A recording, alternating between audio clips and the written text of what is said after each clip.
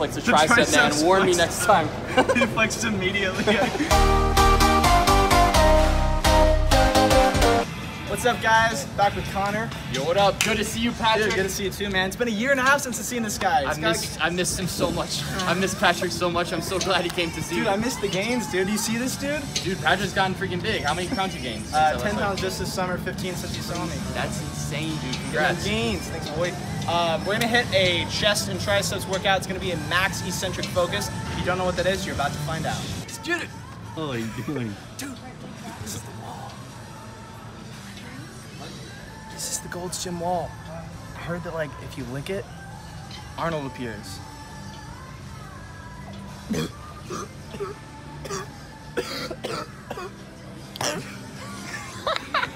All right, let's jump right into the workout. So we started with horizontal chest press. This is essentially just a way for us to warm up the chest, to get the blood flowing toward those muscles specifically, activating those muscles, preparing them for the rest of the workout. If you don't have a horizontal chest press machine, you can do this with just like push-ups or lightweight bench press, again, just to get those muscles activated. Then Connor wanted to see how much he could lift. He got a full 4 plates on there. He was just repping it out, which is insane. I think I stopped around 3 plates. But this is the only exercise we did that we didn't use a max eccentric focus on, which you will see in the next sets. Oh gosh.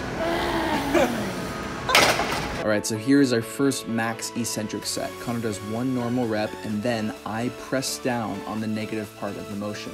The reason for this is that everyone's body is able to overcome more force on the negative part of the movement. Negative is the way down when you're going with gravity.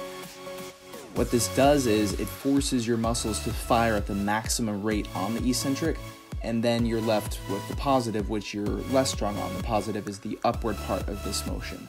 And so you reach a level of failure that is just unprecedented. Like, there's no way you've ever experienced this before unless you've done something similar.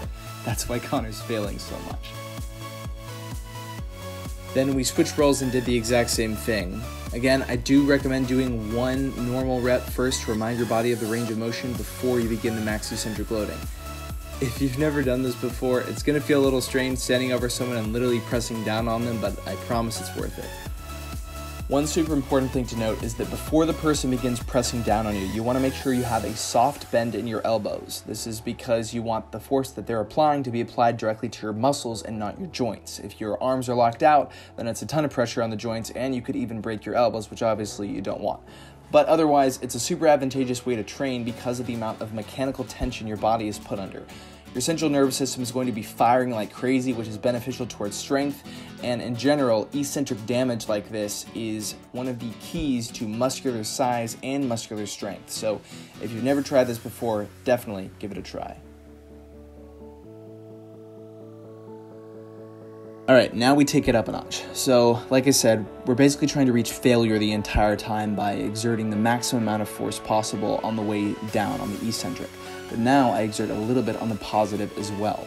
The concept here is that you're failing on the way down, I'm pressing as much as I possibly can, but then you can exert a little bit more than 135 pounds of force on the way up.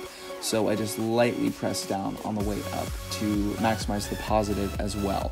Again, this is inducing a constant state of failure. Your nervous system's going to be going crazy, and then eventually the positive will fail, so I actually start to assist on the way up. He can no longer lift a full 135 pounds in the positive direction, but he can still do a heck of a lot more on the way down, so I'm still pressing on that eccentric, maximizing the load the entire time. Next, we apply the same concept of max eccentric loading to the lateral raise machine. The person who is assisting the person doing the work is not going to have to apply nearly as much pressure because we're just simply not as strong on this movement. But you're going to fail again on the positive, so eventually you're going to start assisting the person, raising them up and then pressing them down. Raising them up, pressing them down, because again, you're maximizing that eccentric beyond the point of positive failure.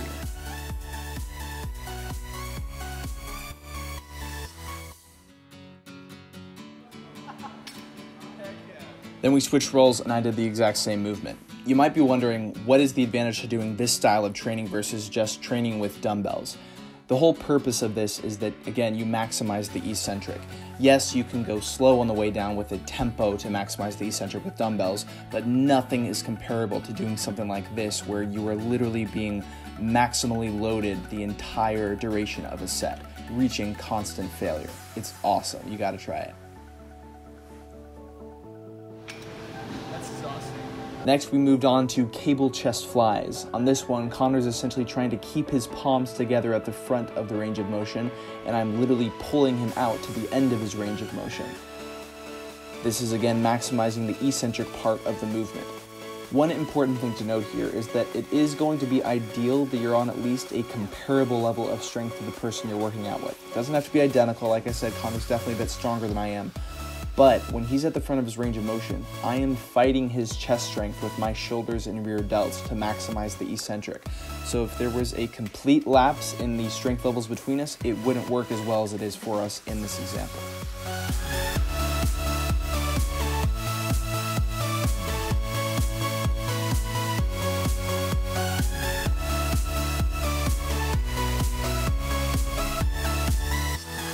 Next, we switched roles, and by this time, we'd really gotten the hang of how to help each other maximally load these eccentric parts of the motion. So what you can see here is that at the front of the range of motion, I'm just completely and fully contracted, and his lats and rear delts are fully contracted as well because he's trying to force me out to the end of my range of motion, again, maximizing that eccentric.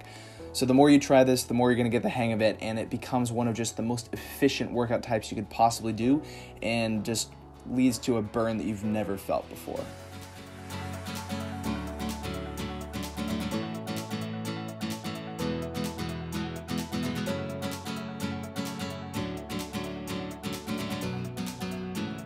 Next, we moved on to cable tricep extensions, which is just about my favorite exercise when it comes to max eccentric loading.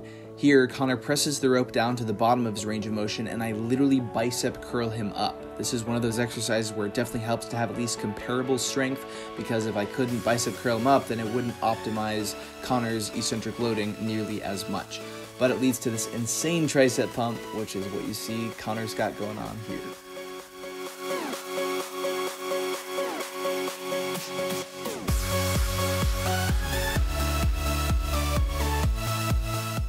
Next, we did the exact same thing with the roles reversed. The only difference is that you'll notice the positive direction when I'm actually pressing the rope down is significantly slower for me than it was for Connor. The reason is because Connor is applying additional resistance in the positive direction, making this an advanced version of an already advanced technique. So if you're just starting out, I wouldn't recommend this. But in general, this is an incredibly efficient workout style. So much so that if you haven't ever done this before, you're only going to need 1 or 2 sets total per exercise, because the amount of loading your muscles are going to experience is just unparalleled to anything you've ever done before.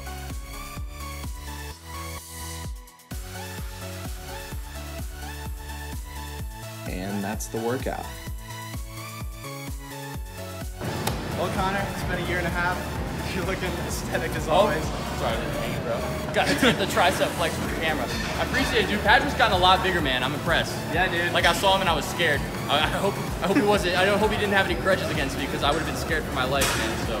Hope you guys enjoyed the workout. If you've never heard of Connor Murphy, you should check his channel out. Yeah, man. I appreciate the shout out, man. I need some more followers. Hopefully I get my channel as amazing as yours one day. Absolutely. Someday you'll get there. Someday. If you haven't already, subscribe, hit the notification bell. See you guys next time. And if there was any doubt about whether Connor had gotten his gains back or not, I bet this will clear it up for you. This obviously isn't photoshopped. This was taken in real time in the posing room in the Gold's Gym in Los Angeles. You can see his back in the back mirror, and obviously his front side here. I'll let you be the judge of whether you think he got his gains back or not. Let us know in the comments.